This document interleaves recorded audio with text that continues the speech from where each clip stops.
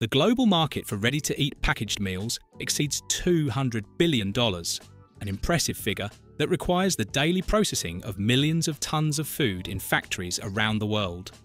But have you ever wondered how these meals are actually made? To find out, let's travel to the United States, the leading consumer of packaged foods. The history of prepared packaged meals shows how humanity has always looked for ways to preserve food, make it accessible, and simplify how we consume it. It began with basic techniques like drying and salting, which were essential for extending shelf life during difficult times.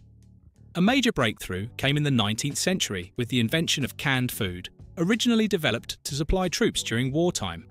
In the 20th century, industrial freezing revolutionized the industry even further. It allowed the creation of heat and serve meals, like the famous TV dinners of the 1950s, designed for busy families.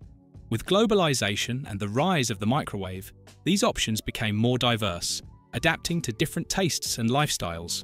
Today, prepared meals offer healthier, gourmet, and more sustainable options, while their cultural and social impact continues to evolve. So, how are thousands of packaged meals made every single day?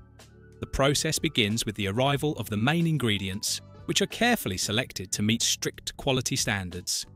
Depending on the final product, these ingredients include basics like rice, meat, vegetables, sauces, and a variety of additives used to preserve the product or improve its texture and flavour.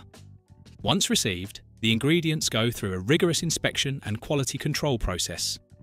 This includes microbiological tests to detect harmful bacteria, chemical analyses to ensure there are no unwanted residues like pesticides, and physical inspections to catch any foreign particles.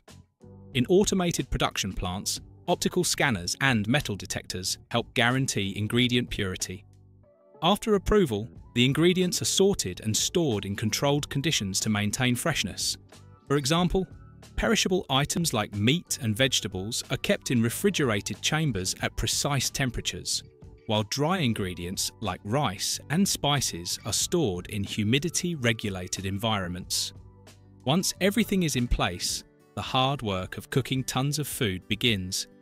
It usually starts with the base, such as rice, which is cooked in high-capacity industrial kettles designed to ensure even cooking. Before reaching the kettles, the rice goes through a cleaning and sorting process to remove any impurities. The kettles operate with automated systems that control both temperature and cooking time, ensuring the rice is neither undercooked nor overdone. They use advanced sensors to constantly monitor heat and moisture levels. Some kettles even include built-in stirrers to prevent the rice from sticking or burning. Water is added with exact measurements and can be enriched with broth or seasonings to enhance flavour during cooking. Once the rice is done, it is automatically drained and, if needed, quickly cooled to maintain texture and quality. The next stage in the production line is the cooking and preparation of proteins.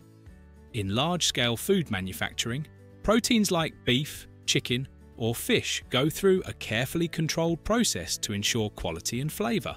It begins with selection and preparation, and the cooking method depends on the type of meal being made.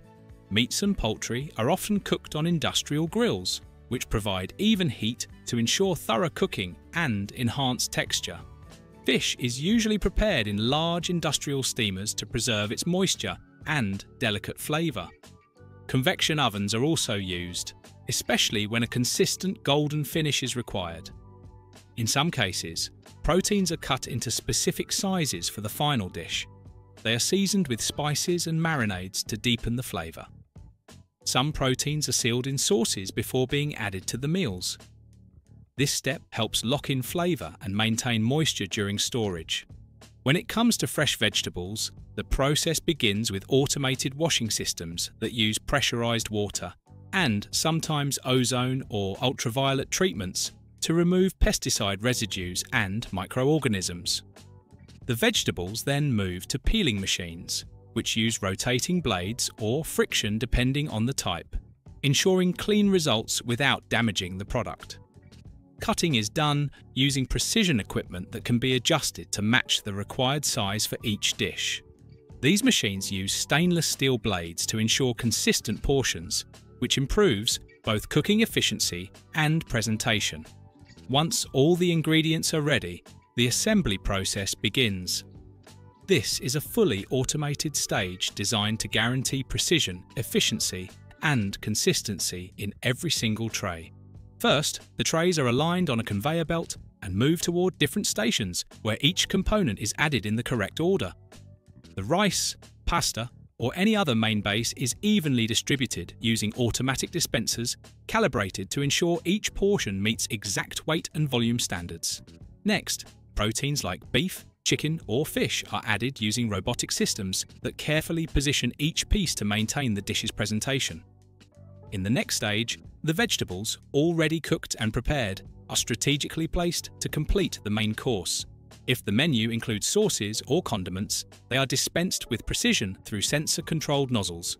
This ensures even distribution and helps reduce waste. For menus that include side items such as fresh salads, mashed potatoes or beans, these are added into separate compartments in the trays, making sure they stay in optimal condition until the moment of consumption.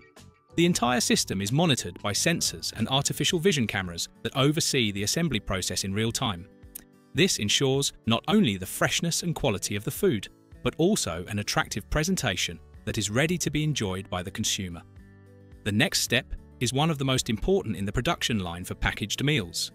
To ensure freshness and food safety, the assembled dishes must go through a rapid cooling process.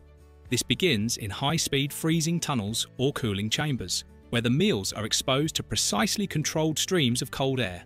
Inside the freezing tunnels, a constant flow of extremely cold air, sometimes as low as -40 degrees Celsius, is used depending on the product.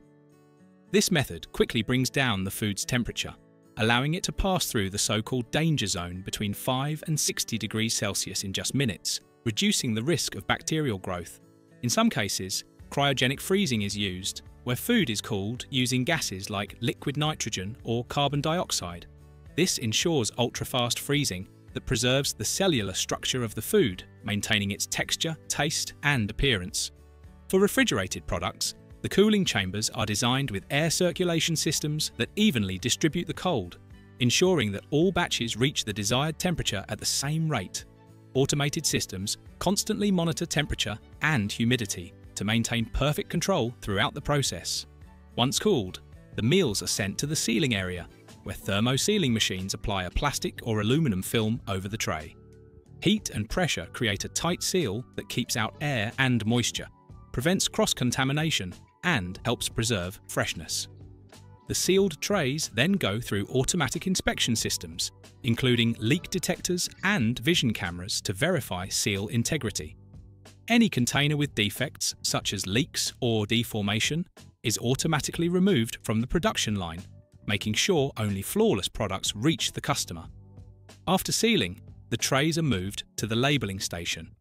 Here, automated systems place labels on each package with essential information, such as the dish name, ingredients, nutritional facts, heating instructions, and expiration date. Labelling machines use sensors to ensure that each label is applied evenly and that all information is clearly readable. Many packages also include barcodes or QR codes to allow easy tracking across the entire supply chain. Before hitting the market, the labelled packages go through one final inspection to verify the accuracy of the information and the proper placement of the labels. This step ensures that every product meets legal standards and lives up to consumer expectations. Once the trays are sealed and labelled, they are grouped into reinforced cardboard boxes or reusable plastic containers. This final packaging protects the trays during transportation and makes them easier to handle. The boxes are automatically assembled and filled by robotic packing systems that ensure a fast and efficient process. Each box is labelled with traceability data such as batch codes, destinations, and production dates. They are then moved into refrigerated chambers where they are kept under strict temperature control until they are ready for distribution. These chambers use continuous monitoring systems to ensure the products stay in perfect condition during storage. Once ready for delivery, the meals are loaded into refrigerated trucks equipped with temperature control technology. These vehicles use advanced sensors to maintain a stable internal environment, protecting the food's freshness and quality throughout the journey. Transportation is carefully planned to optimize routes and delivery times, reducing delays and lowering costs. Once the products arrive at their destinations, such as supermarkets or grocery stores, they are placed in refrigerated shelves designed to preserve the cold chain. Before reaching consumers, store staff carry out routine checks to ensure refrigeration conditions are adequate and that the products continue to meet quality standards. And that's how millions of packaged meals are produced and shipped around the world. What did you think of the process? Let me know in the comments. If you enjoyed the video, click the like button and don't forget to subscribe to the channel. On the next screen, you'll find more videos that might catch your interest. Go ahead and check one out. See you next time.